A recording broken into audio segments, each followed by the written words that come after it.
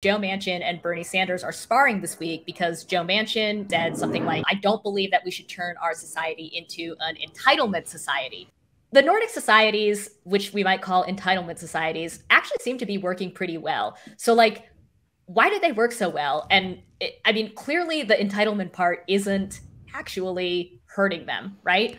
Yeah, I mean, the phrase that they actually use is they call themselves welfare societies, which is an even more loaded term, I imagine, in the American context. But yeah, I mean, the thing is, we have a lot of quote unquote entitlements already, right? Once you reach a certain age, you get Medicare and you get the old age pension. If you're disabled, you get a certain amount of money. I got a kid in public school right now. It's like we have sort of like a half-built welfare state of sorts. It's just that we're missing a lot of benefits that they have. Most obviously around family benefits, right? The child allowance, the paid time off, usually they'll cover healthcare for all kids, including dental, the free school lunch. We have that a little bit, though it's means tested. Like, you can go on down the line. And we just don't have those things. And it's sort of weird because, there are a lot of different ways to think about the welfare state. But one that I'm especially partial to is, if you kind of look at it closely, one of the things you'll notice is welfare benefits mostly go to people who can't work or who aren't currently working. And the obvious reason for doing something like that is that in a capitalist society, if you don't work, you don't get money, but you still need money to live, right? So if you're retired, you don't make a wage, but you need money, so we give you Social Security. Same if you're disabled and so on. Well, children, it's the exact same story, right? They don't work, but they need stuff to live. And so that's why you have childcare benefits and education benefits and the child allowance and paid leave, which is basically kind of like a childcare benefit for the parent. All that is basically just compensating for the fact that in a market economy, children is as if they don't exist. There's nothing an employer can do to account for the fact that, employee 1 has 3 kids and employee 2 has 0 kids. And this is how the welfare state used to be talked about. I mean, before the 50s or maybe even a little bit before then, if you go to these other countries, I put a piece on mattbruenig.com not too while ago where I had a graphic that was from 1943 or something that was in Switzerland. And the graphic is just titled "Why Family Allowances?" And they had this graphic where they showed 2 workers working at the exact same factory who had the exact same wages. And one of them went home and he lived in a house by himself. And the other one went home and he lived in a house where he had a wife, 3 kids, and an elderly mom that was living with him. And the captions were like, identical workers, very different lives, extremely different lives. Like the one who lives by himself has essentially 6 times the income of the one who doesn't, because he has to stretch his income across all of these retired parents and kids and all the rest of it.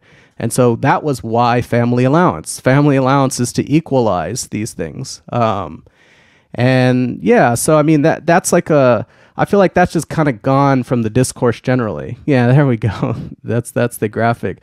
It's a really interesting, and no one talks about the welfare state this way, but that's what makes sense. And that's why universal benefits also make sense. Because notice in this graphic, they're not saying the guy is poor.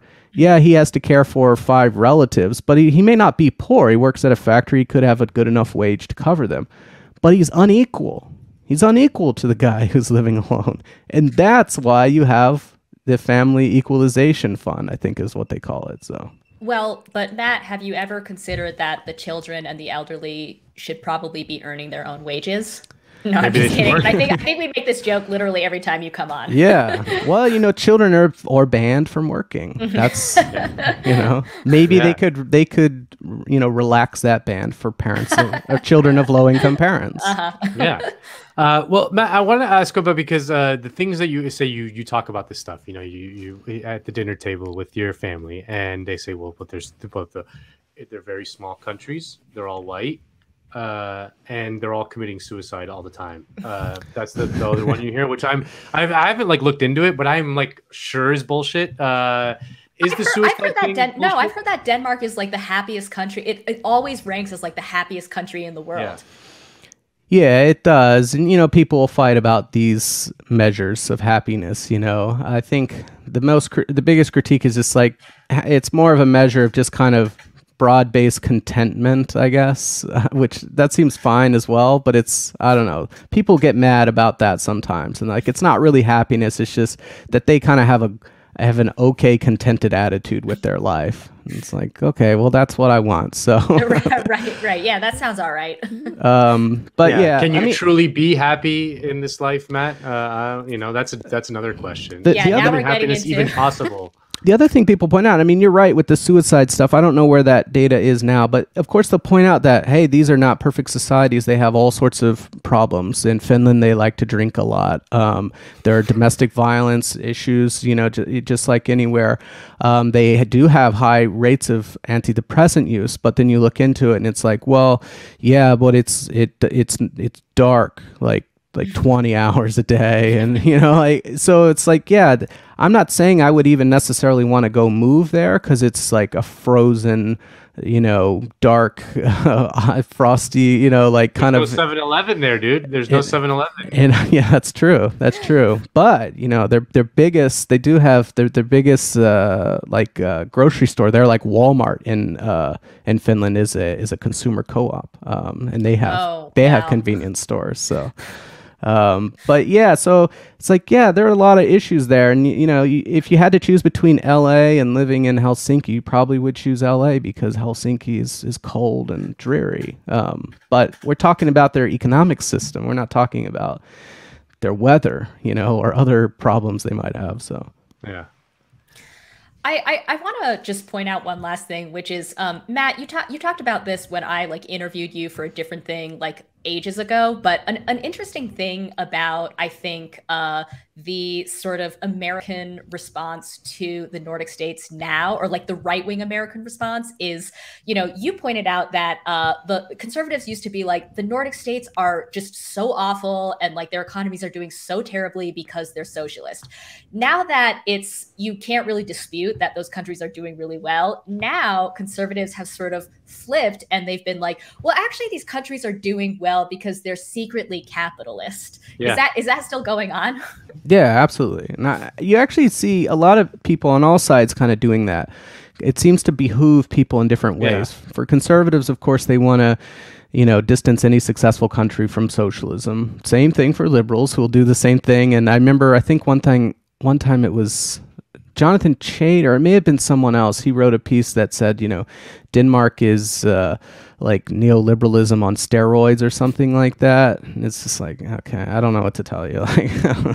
Is it neoliberalism when you just leave McDonald's stuff in the ocean and just won't unpack it?